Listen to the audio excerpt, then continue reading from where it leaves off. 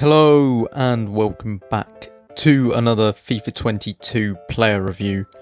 Today's player review is the level 30 storyline card, Gustavo Bou, and I just want to give a quick shout out to commenter Camboozle6, who did allow me to know that it's pronounced Bo and not boy, so thank you very much for your contribution.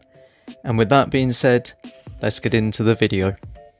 And this is the team on the screen that I've used for Gustavo Bou's review. So as you can see, I've linked him with Rui Diaz and Dempsey. Obviously Dempsey's important to get him onto 10 chem, and then the rest of the team is a Liga NOS hybrid. And to be honest, I actually thoroughly enjoyed using this team. So let's get onto the stats of Gustavo Bou. So after 3 games in Division Rivals, I scored 9 goals and got 1 assist. So we will move into the gameplay so you can see each goal and assist. Into the gameplay section we go. So to be honest, I'm going to talk about how good I actually think this card is.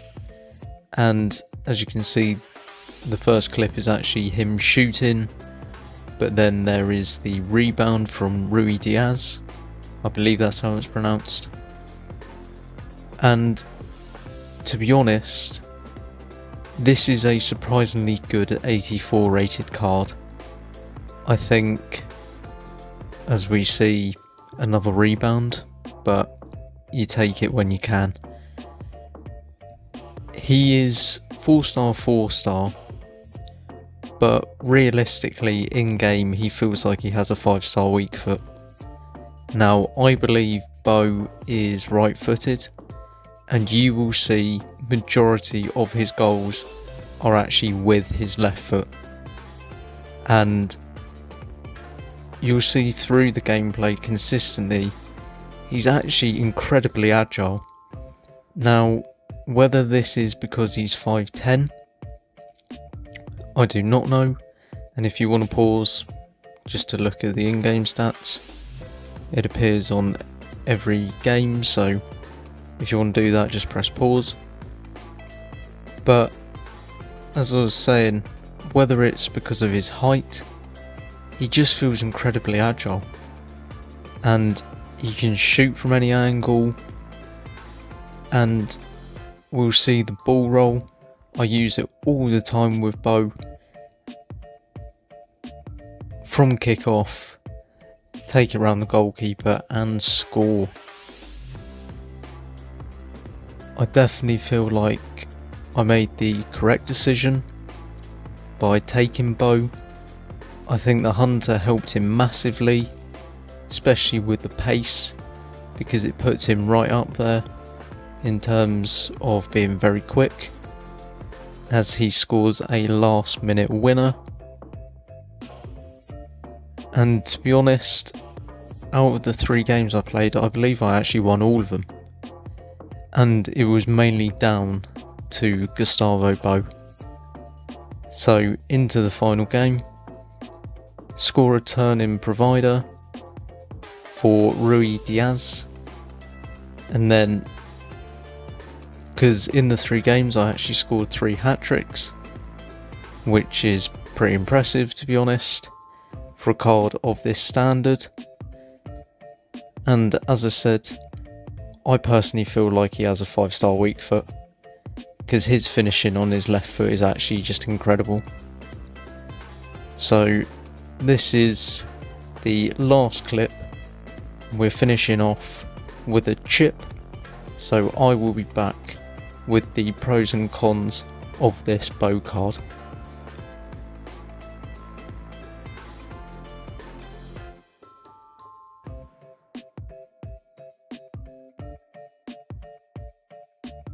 Now that you've seen the gameplay for Bou, I'm going to be talking about the pros and cons of this card now that I've actually used him.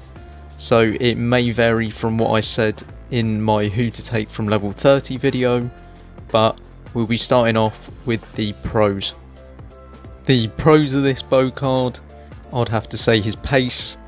Now obviously I have the Hunter applied to him, so he actually has 94 acceleration and 96 sprint speed, so he's got 95 pace. His shooting is absolutely incredible.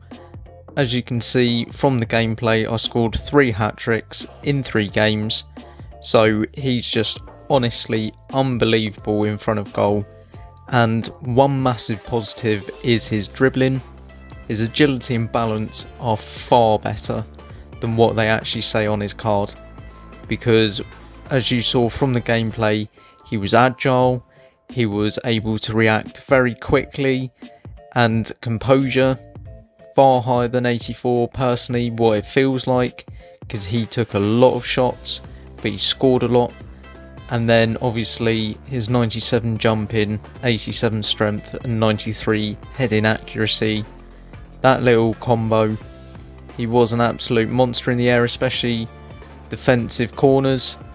And to be honest, he's just an absolutely incredible card. And for cons for this Bou card, I mean, to be honest, I'm struggling to find any. Now, I thought his medium-low work rates could have been an issue, but it seemed to have no effect whatsoever. I mean, if you really want to be nitpicky, then you could say the fact that he's in the MLS. But then again, he's Argentinian, so he's easy to link. So realistically, for cons, I don't think I can say he has any. So do I still suggest taking Gustavo Bou from level 30? Unsurprisingly, yes, I do still recommend taking Bou from level 30. He actually outperformed what I thought he would have. I thought he would be a good striker, but he actually seemed to be an absolutely incredible player. So now I've chucked him on my bench for my main team, and I'm hoping he carries on his goal scoring record. Obviously, Davidson, he now has that link to the road to the knockout TX era, so possibly taking Davidson. And then Porro, I just think completely irrelevant. There's already far better fullbacks than him. So for me, I think I made the correct decision a couple weeks ago, and I highly recommend you take this Gustavo Bou from level 30. I'd like to thank you all for watching this video. If you did enjoy it, drop a like, comment down below if you will be taking Bou from level 30, and if you're new around here, do consider subscribing. But for now, I'll see you in the next one.